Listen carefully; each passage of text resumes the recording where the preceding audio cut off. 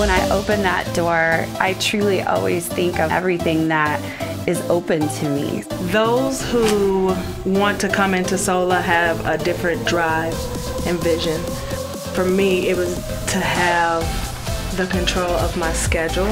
If you can control your time, that's when you are the most free. The most attractive thing about it was that I was just being taken care of. I didn't have to worry about all this stuff, like finding a building and using a space and getting cabinetry and plumbing and all of those things that I know nothing about. I needed to do something that I absolutely love to do.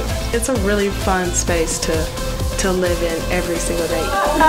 Right then, that's when I knew, oh my gosh, I can do everything that I love to do and be a salon owner. So that's when I knew to take that leap of faith.